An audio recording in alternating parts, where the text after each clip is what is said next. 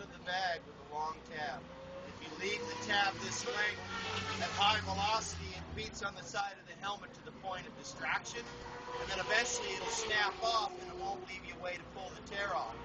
So we lay them on the face shield, put them in place, we fold the tab up over the button, we cut the tab off just inside of the hole, that's how much is left. We take a piece of duct tape and we reinforce it on the crease. I missed it on that one, that's pretty rare. Pressure. Just like that, fold it back over itself, so now it's a good solid grab surface. And then the first one gets a 45-degree cut going up. Fold it back under the button. Second tear off goes in over the top of it. Same process. Put it on both the buttons. Easier said than done sometimes. Back on this side, fold it back over itself. Cut it off just inside the hole again. Reinforce with tape.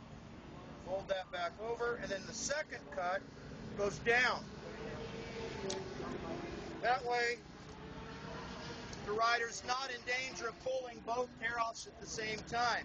He reaches up and pulls the first one, the wind removes it, and then the wind pulls the second tab out so it's available for him. Okay? Straight from the Arai orchestrator, master magician himself. It's not about me. It's not about me. It's about this man named Arai and his team.